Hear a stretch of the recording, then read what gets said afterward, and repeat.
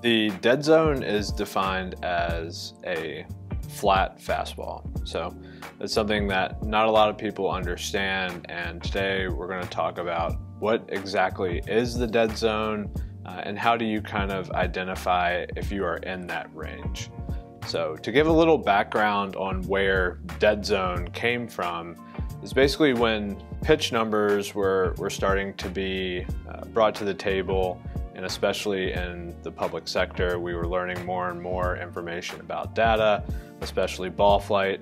With thorough analysis, you're able to find that there's a certain area of where a four seam can be thrown in terms of induced vertical movement that resulted in really poor performance. So with that in mind, this range was 13 to 16 inches of induced vertical break. And if you were a pitcher that fell in that kind of realm there between 13 and 16 of induced vertical movement on your fastball, we were finding that a lot of damage was being done against you on the offensive end. So with that in mind, taking that into training considerations, we're trying to figure out how do we get pitchers out of the dead zone, because having a fastball that doesn't really profile is not advantageous for that individual pitch or the rest of your arsenal. So trying to figure out a way to modify that is super important. So how do you know if you are in the dead zone?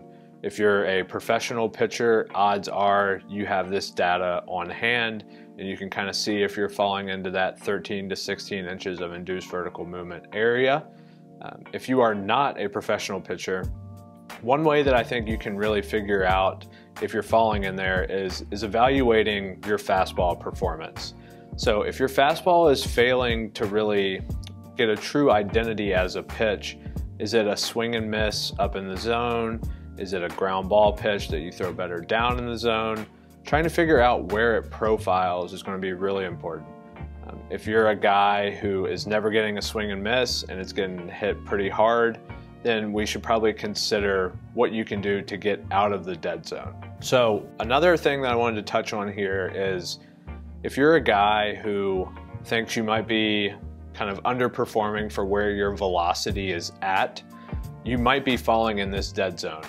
Dead zone is something that, we're now able to quantify, but it's been known for a really long time. If you look back at kind of old school coaches, it would be a fastball that they label as being flat, right? And it's one of those fastballs where, let's say you're in college and you're throwing 95, but your fastball gets turned around like it's 88, or if you're in high school throwing 90 and guys are teeing off on your fastball, making it look like it's low to mid 80s, odds are you're underperforming because the movement is in that dead zone. So a lot of times a way to figure out if you are falling in that is guys come back to the dugout, they're saying, yeah, that fastball is flat. Oh, it's 93, but it looks like it's 88.